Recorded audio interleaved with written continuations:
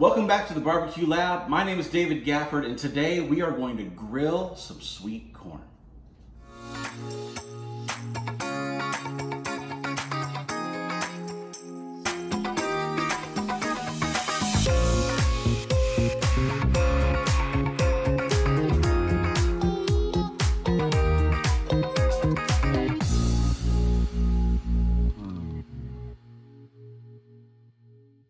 What we have here is a couple ears of sweet corn, and we want to put these on the grill and get some lovely char on it and get some flavor on it.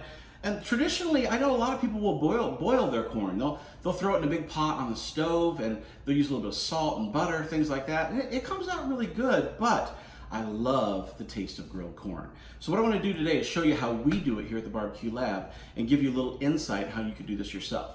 What we want to do is we want to take this piece of corn and we want to actually split it right down the middle. And we're going to actually peel the shucks back, but we're going to leave the shucks attached to the corn. We're not going to pull the cob off. The whole goal is we want to get this silk off of the corn. This silk, no matter how long you cook, it's not really ever going to be good eats. So then we're going to wrap the shuck back around the piece of corn, and then we're going to soak it in water for about 20 minutes to make sure it can steam while it's out there cooking on the grill.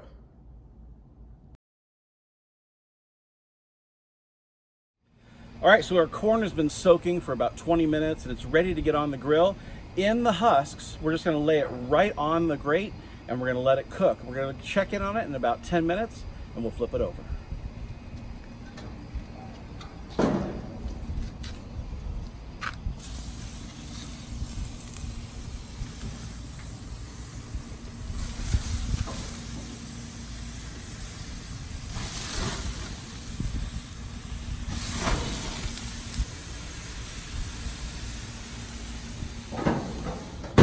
All right, so it's just been about 5 minutes, but we have the grill on high. I want to go ahead and get these a turn to make sure they're not burning too far on one side. But the husk is really kind of protecting them, so I'm not that worried about it. But I'm going to use my hand, but remember I have a glove liner on underneath this nitrile glove, so don't try this without that.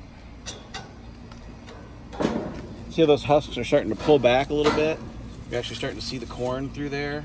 Oh man, guys, this is looking good. Just give it a little turn, keep it back on the heat. Okay, so we're sitting at right around 12 minutes, the corn's been on, and we're gonna take a look at it, but I'm gonna guess it's pretty close to done, so let's take a look.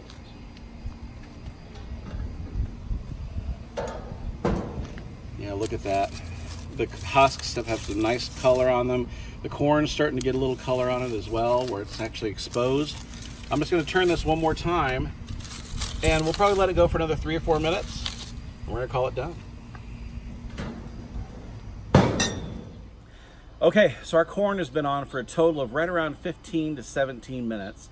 And I'm telling you, it looks fantastic. And we're gonna pull it off here so you can see it. But man, if you haven't grilled corn like this, you need to give it a shot. Come and see what we're working with. It's got some lovely color on it. That corn looks spectacular. It's got some great grill taste. And I guarantee it's going to be done. It's going to be juicy when you bite into it.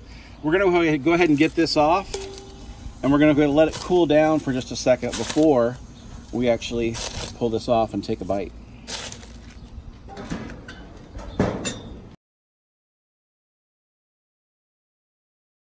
All right, so this corn's been off the grill for a few minutes, and all we're going to do is we can now just pull off the shucks, and we have some awesome grilled corn.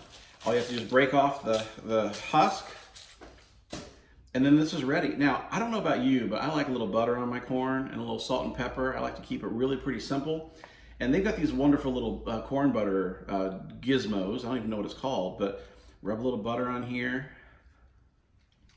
And I'm just gonna take some corn holders, stick them in each side. And then add a little bit of salt, a little bit of pepper, nothing too crazy for today. And we'll give this a whirl. But that is grilled corn. I have to take a pause here for a second.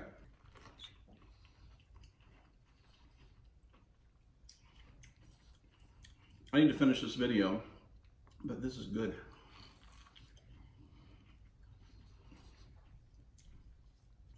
All right, so I grew up with really, really good sweet corn.